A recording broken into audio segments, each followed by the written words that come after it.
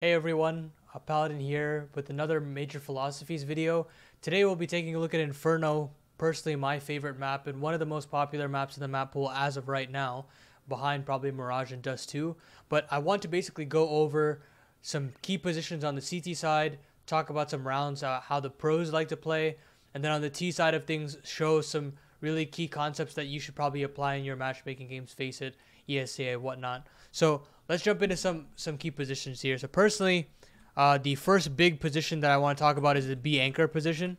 And it's something that's slept on for quite a while because you don't necessarily see star players play in this position.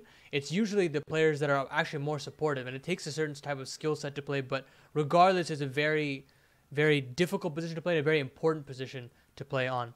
So the key reason as to why it is as important as it is because let's say the common tendency is to play 2B, 3A, as you guys know, but the important part about a B anchor is that let's say you want to play a 4-1 setup having 4 players on the A bomb site, then you need to have a B anchor that is stationary in the B bomb site that is able to delay in case of any car aggression. And for that reason, the supportive element of the team usually plays here because they utilize a lot of utility and a lot of stalling techniques to make sure that these T's don't just flood the bomb site. And so it's a lot of, you have to have a very good understanding of when to time your utility and when to use your flashes to delay, play in very different positions, and switch up your positioning in such a way that you're not easily found out by the T's. And if you can combine all of that, you can really support and build up your star players. And as soon as they come in on the retake, or you're able to get 1 kill or 2 kills before dying, it makes their job that much easier, and you're able to convert those CT rounds very well. So B anchoring position is not something that's talked about as much, but is still a very important position nonetheless. The second position I want to talk about is the dynamic AWP. It's not necessarily a set position that I've actually laid out, and I think the best example that I can use is probably Simple in this regard. He's a player that loves to take angles and take fights with them, and then switch up and go to a completely different part of the map and then take another fight. So what do I mean by that? So sometimes he might be starting off the round in apps and goes for an aggressive peek down here and takes a fight, and let's say he doesn't win the fight, or he does win the fight, he'll change up his spot, go all the way through Balk, come all the way back to mid, fight here, take a peek down here, or maybe go down alt, and then he'll fly all the way back to Banana and start it all over again. But the important thing about it is that he has a plan as to which angles he's going to peek into systematically and basically catch the T's off guard and rack up as many kills as possible. So it's not something that is for everybody. It's a very difficult position again. But it is the one that you can probably create the most impact off of and could probably carry the most games off of. If you're able to pick the myriad of angles that are there for an Opera on the CT side of Inferno, you could easily become a carry in your games and fly up the ranks if your aim is on point and your decision making and planning before the round even begins is also on point. So another big spot that I need to talk about here is pit/lane. Now this position is very similar to the B anchor position, but they tend to give it to more those second star player on like professional teams. So think Twists on FaZe, think Electronic on Na'Vi.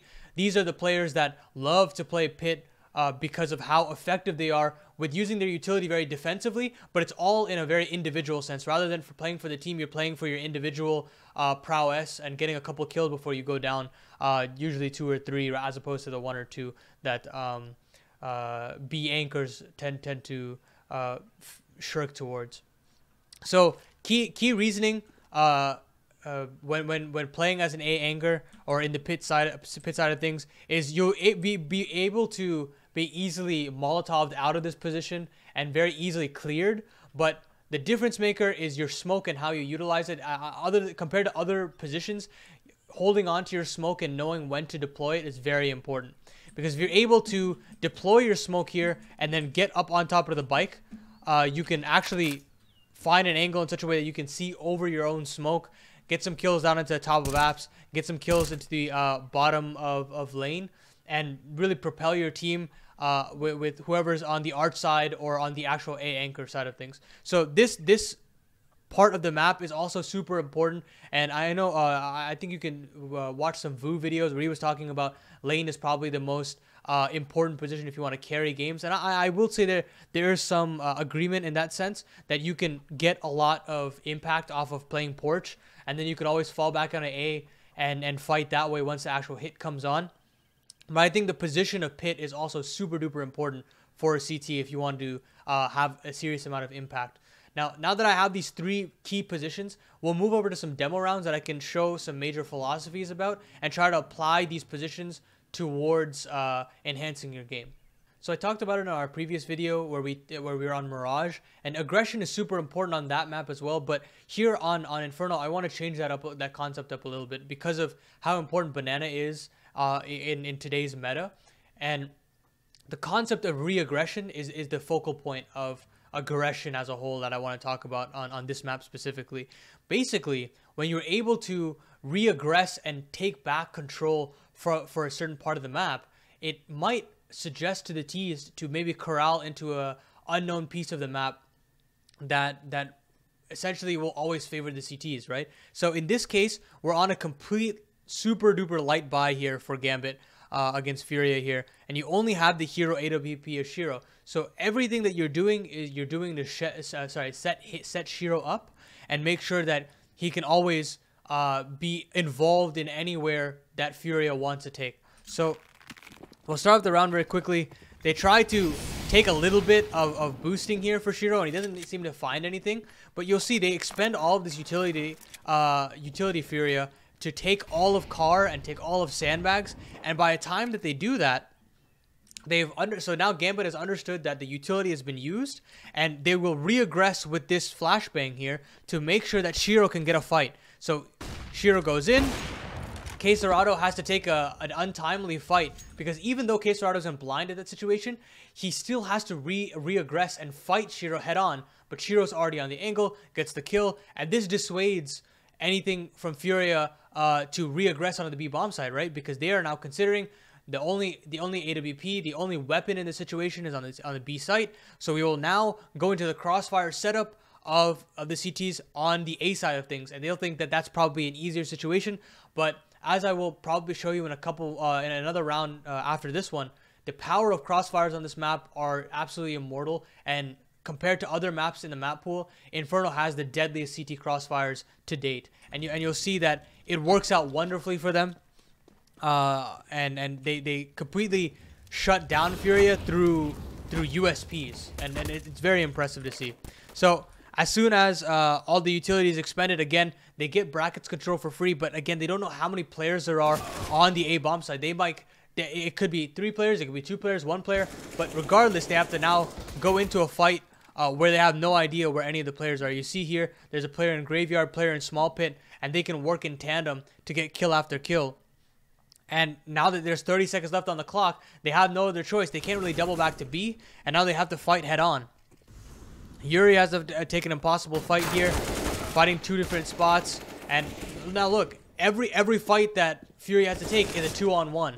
And although Drop pulls back a considerable amount of kills and brings it down to a 1v1, keep in mind this is simply a full eco for Gambit Esports. And with that, they were able to steal around completely away from re-aggression and key amounts of crossfires. So let's jump into the next round, and I'll really show you and hit home as to how important CT crossfires are on this map.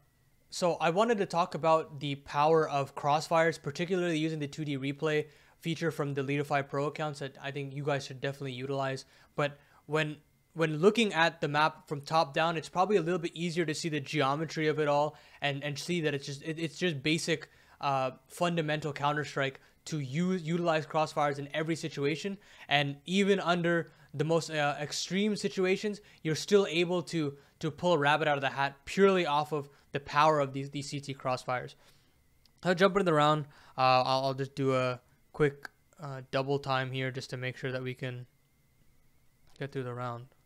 But as soon as the round starts, we have Gambit trying to take as much banana control as possible and really shirking back in apartments. And they'll definitely get banana control here for sure. They'll actually get it pretty much unscathed. In fact, they get brackets as well with the pick. So they get basically all the map control that Inferno has to offer as a T. And basically, it looks like the round is pretty much done and dusted because of how much space that Hobbit's created and how much space Inters has gotten on brackets as well. But the key thing to note here is that when they do double back, you now have a crossfire between Yuri and Vinny on the bomb site. Yuri is going to be our pit player. Vinny is going to be our actual A site player. And watch how this simple crossfire is able to defend against a 2v4. So Hobbit and Shiro go through the app side of things. Axel enters down into the lane position. And as soon as Yuri gets a kill, Vinny also strikes at the same time. And they try to molly off Yuri. And as I was saying before, the pit player has to know when to utilize the smoke at the right time. And Yuri uses it perfectly there to stay alive, as well as get a kill. As soon as this happens, Vinny won't be able to get any more. But again, Yuri's still able to look over the bike smoke and still take another kill off of Inters. And now Shiro is forced, now there's only 4 seconds left, right? So Shiro has to stick the bomb. He sticks the bomb. Now that he's into the post plant, Yuri can strike once again, especially when he knows that drop is nearby. And for that reason, that one crossfire is just so powerful in Inferno. And we could see that in Inferno and on the B side of things as well. When you have a player on boosted CT and you have a player new box, that is a really powerful one. You can have Church and First Orange. Those are really powerful. So there's all kinds of really, really powerful CT-Crossfires that I think that any of you guys can utilize if you can just have some good communication with your teammates. So obviously on the T side of things, there are a lot of great pieces of utility that you can learn. You can watch any guide, and that's not what I'm really here for. There are plenty of guides that you can watch, especially on this channel as well, that you can look up. But obviously Coffins, CT, Arch, Lane, Moto, all very important smokes to learn, and will be very pivotal in just basic face-it pugs and whatnot to utilize. But beyond that, I want to tell you about some of the key pieces of the map that you want to consider when playing. And when you are trying to make risky decisions, basically understand that you can be willing to sacrifice a body here or there to take these parts of the map because they're just that important. So the first one is car. Having any presence here on the B side of things, even if you just take it and you don't do anything with it, don't go back to B, you can always make sure that one of the B anchors has to stay on the B bomb site because you're showing presence here on car. So getting this position unscathed is super important as always, and we've known that since the map's inception.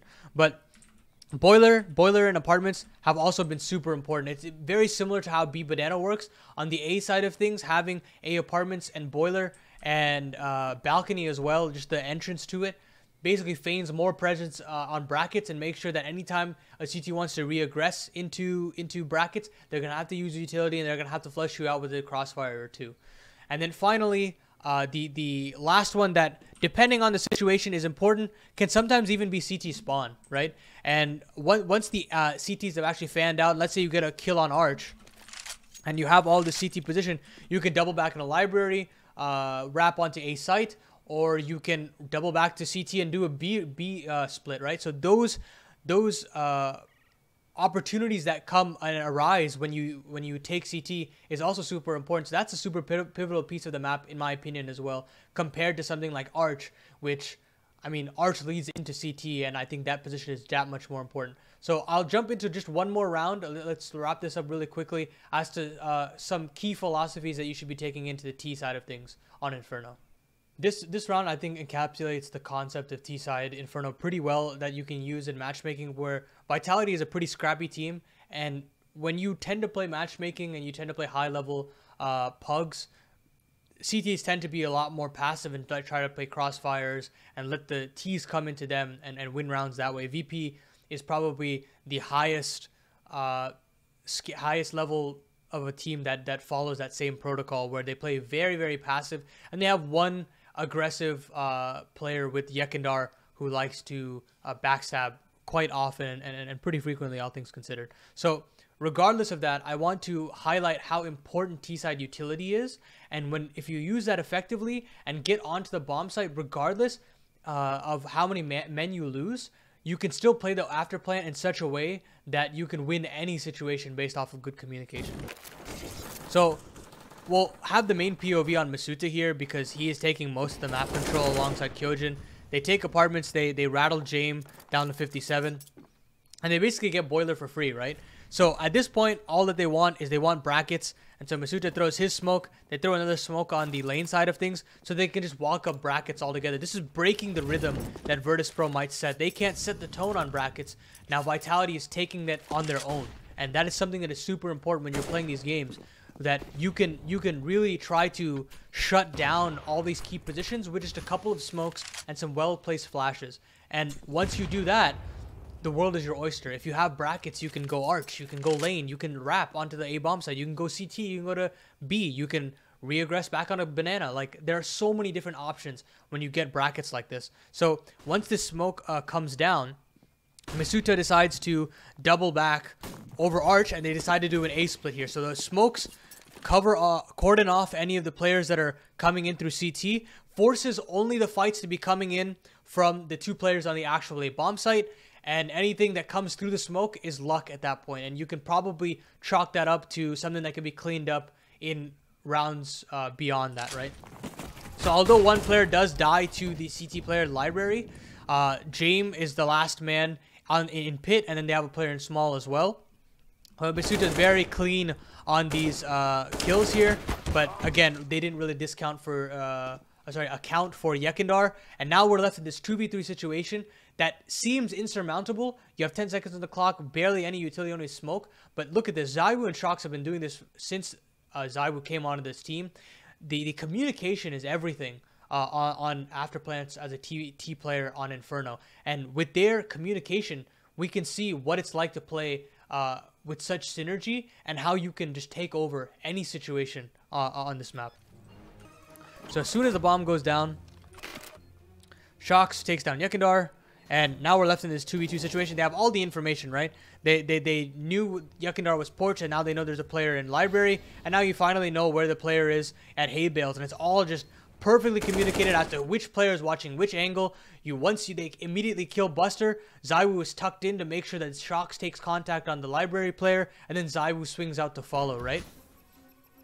So this perfect synergy makes everything work swimmingly. They know that Kickard is there, and Kickard says, I don't even want to take the fight here. I'm just going to back out. The round is over. And this is all off of the beauty of French communication on Vitality. And how, regardless of how many bodies that they lost, they use utility very smartly, and they play the afterplan to perfection. All in all, Inferno heavily relies on communication and very good positioning on the map. And if you can master those two, a lot of these philosophies that I've discussed come naturally and can be very, very good for you in your matchmaking games.